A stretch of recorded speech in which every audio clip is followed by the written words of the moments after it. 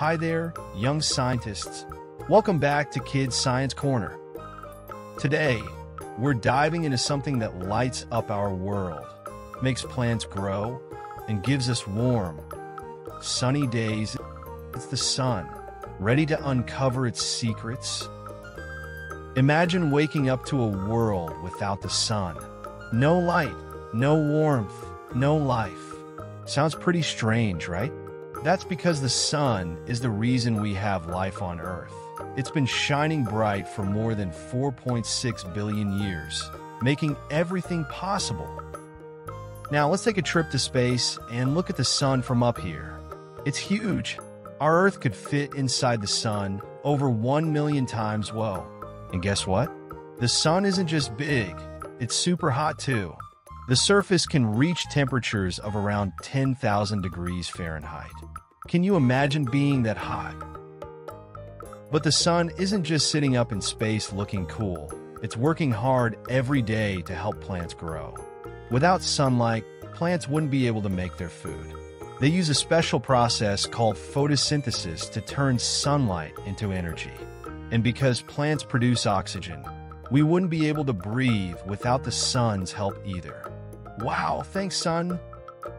Here's something wild. While the sun might look calm from Earth, it's actually full of activity. Its surface is like a giant ocean of boiling gases, with huge bursts of energy called solar flares shooting out into space.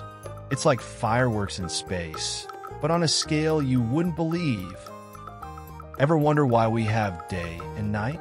It's all because of the sun and how Earth spins. When your part of the Earth faces the sun, it's daytime. As Earth spins away, we get night. The sun is like our cosmic clock, keeping our days and nights in check. And not just for us humans. The sun schedule helps animals, plants, and even tiny insects know when it's time to wake up or rest. Without it, life would be a little chaotic, don't you think? Here's something even cooler.